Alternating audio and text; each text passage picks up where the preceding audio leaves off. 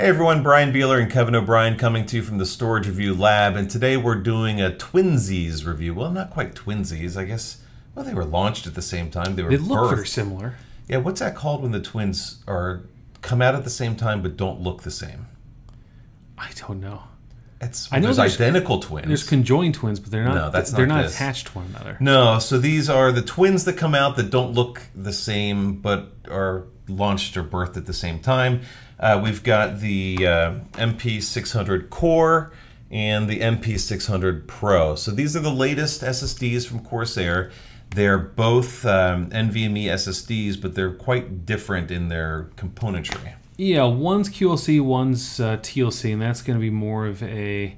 One's good for capacities, second-tier storage. The other one's more for your boot storage and primary storage. Right, and they're both Gen 4, so they're the latest interface, and they'll work on older systems that are Gen 3.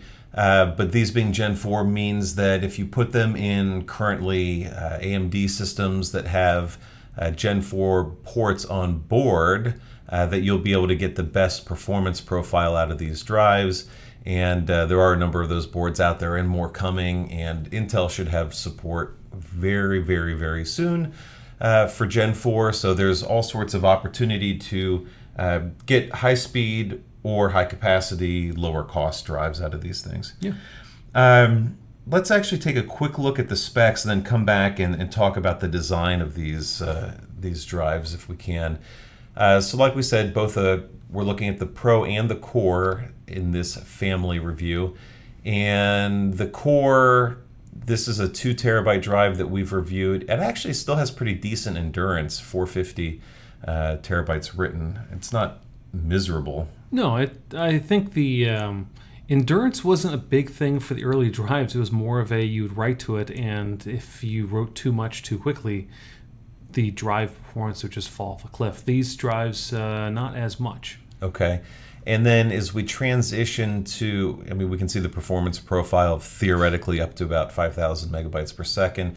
As we take a look at the Pro, just from understanding where that levels out, now we're looking at 7,000 megabytes per second, which is more or less the top of the interface. Yeah. So as Kevin said before, this one uses TLC, the other one uses QLC, and you can see in that endurance rating now of 1,400 terabytes written that the difference is what, almost 4 times at that point. Yeah, and the usability is going to be the big difference there. You can hammer the traditional drive in really any way you want to, and it's going to perform pretty well. The QLC drive, if you write too much to it or you're moving around a lot of data, game save, or not really game saves, but the entire game installation, you're probably going to slow down the drive dramatically. So you just have to watch out when moving around like many, many gigabytes of data at a time.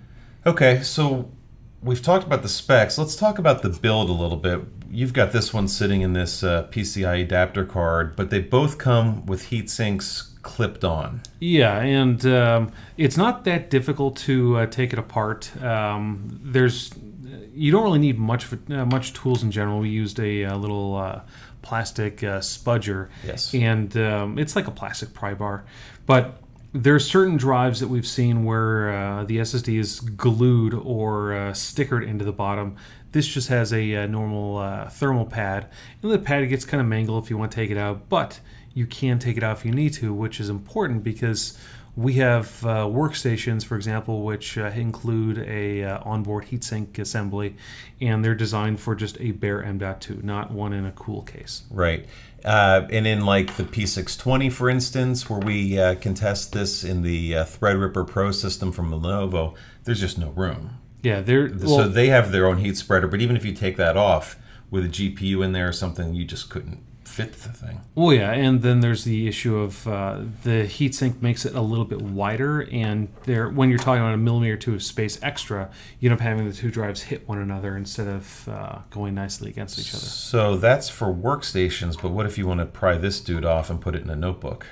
Well, that has the same thermal pad, so you can pop that off pretty easily. And do you trust me? Yeah. You do? You normally don't. Kevin doesn't normally trust me to touch anything. We've already reviewed it, so I don't care anymore. Okay.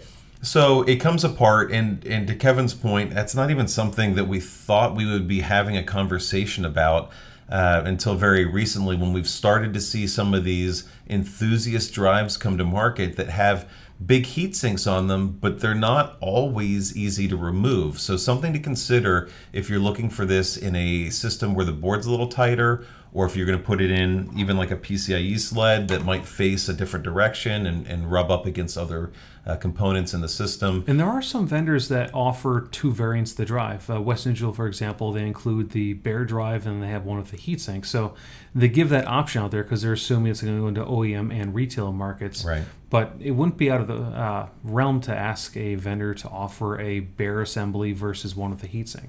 Certainly, well, they probably OEM one, I would guess. And that SN850 has a RGB heatsink available, so that's extra special. FPS for sure.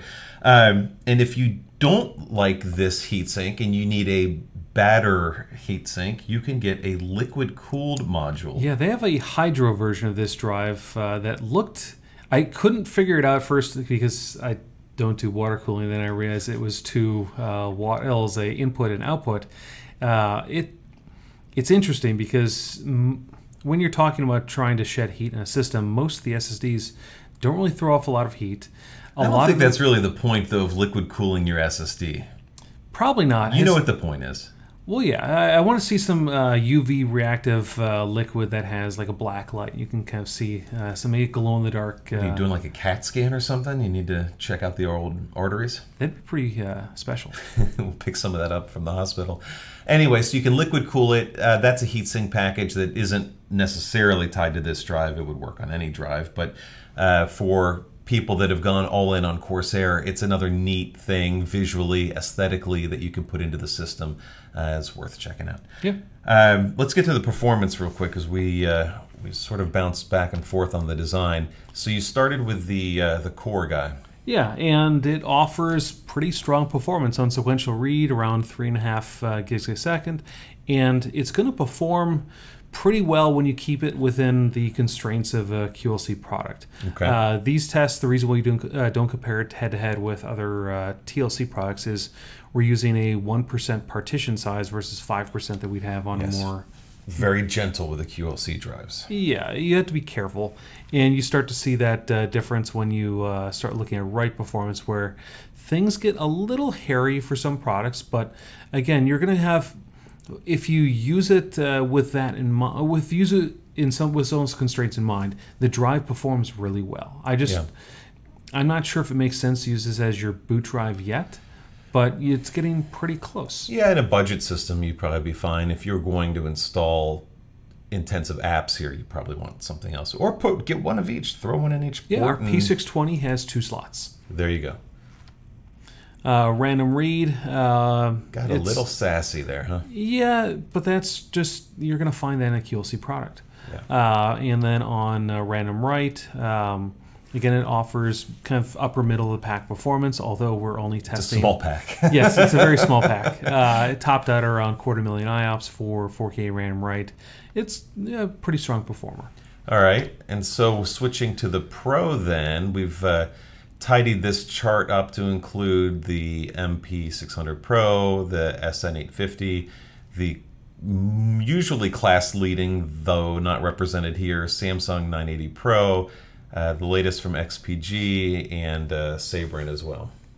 Yeah, it offers really strong performance. It was second only to the SN850 and just shy of 5 gigs a second. And depending on the benchmark of choice or single versus multi-thread, you will see probably stronger read speeds in a high QDepth single-thread workload. But this is more of a heavier workload that we try and shake these drives out with. Well, the sequential read, though, too, if you're thinking about loading apps, I mean, your app may not be 64K, but this is somewhat representative of what you would expect.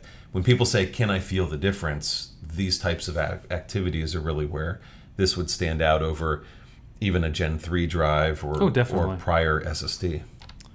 So as we look at the sequential write performance, this is one area where the Samsung drives performs really well.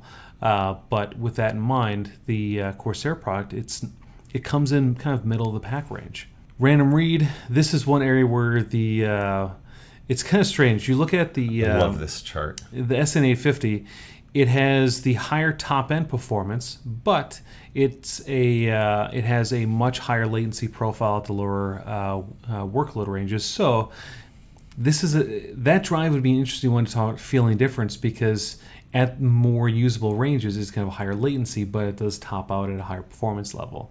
The Corsair came in towards the kind of the back end of the pack on peak performance, topping around 300,000 IOPS, but overall it does pretty well. Okay.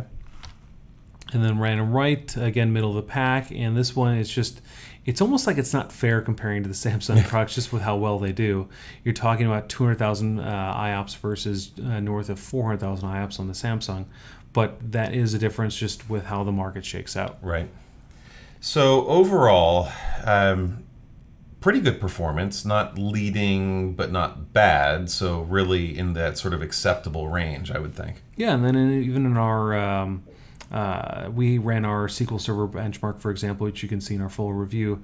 That it works pretty well in a test dev environment. I mean, it offers pretty strong performance across the board. Yeah, so it's overall an interesting addition to the family, and we're excited to see Corsair doing more here, developing a portfolio of SSDs.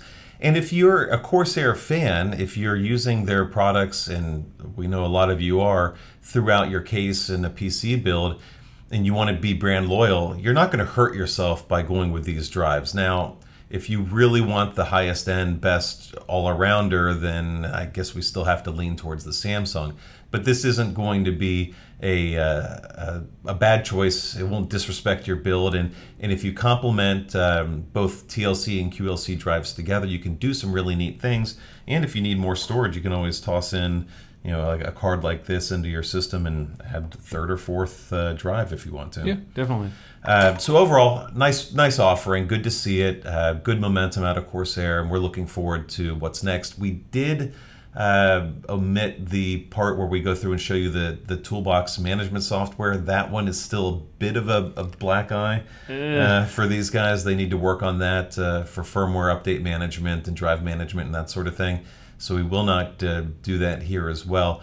But you know, like we said, if you look at the drive, its performance profile and cost profile, it's pretty reasonable, and we're optimistic about the direction Corsair is heading.